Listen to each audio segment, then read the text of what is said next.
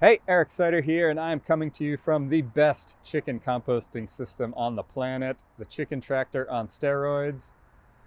Big shout out to Jeff Lawton for designing this amazing continuous engine of fertility that will keep your garden highly productive, highly nutritious, and food secure forever.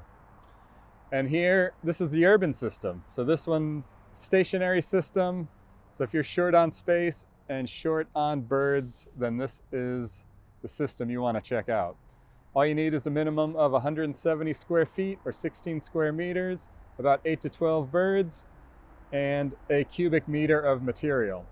So the tried and true recipe is 1/3 chicken bedding, 1/3 food scraps, green plants and weeds, and then 1/3 large animal manure. Now, obviously in the US, it's less common to have access to large animal manure in urban and suburban settings. So for my version, I've omitted the large animal manure and I'm just running with the chicken bedding and food scraps and weeds and green plants. Now, I've done a whole 18-day compost with just food scraps and straw, so it's definitely possible, and you're definitely going to get a good supercharged compost at the end. You can check that whole playlist out. So the basic procedure from start to finish on the urban system, it's going to be 2 months till you get your first compost pile. So you're going to be filling up the cage for the first month, and then that material comes out here and gets turned once a week for the second month. And then once you're up and running, you should be pumping out a cubic meter of compost every month. So all week long, you're going to be adding the plants and food scraps, and then once a week you add the bedding under the chicken coop or roost, and then once that's full, that comes out here. Start turning it once a week, and then you're off and running again.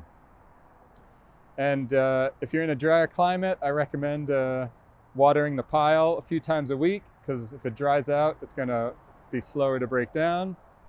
Basically, the more work you want to do, the faster you're going to get a finished pile. So if you want to turn it multiple times a week, you certainly can do that, or you can let the chickens do what they do best, scratch and eat weed seeds. And that's another benefit to this system. You want to move all your bulk material through the system, and the chickens are going to get all those weed seeds and break those pest cycles for you. So one of the best things about this system is its flexibility. It's highly adaptable to different situations, number of chickens, how much you want to interact with it. Basically, if you want a faster, more refined product, you're going to be doing more work. If you want a rougher, slower process, let the chickens do their thing. In the end, it's all going to be amazing for your garden. Now, I just completed my first pile, so I have a whole playlist from start to finish. Definitely check that out. And as always, the best permaculture shirts on the planet. The link is below, as well as all these components to the urban system if you want to get a similar setup for yourself.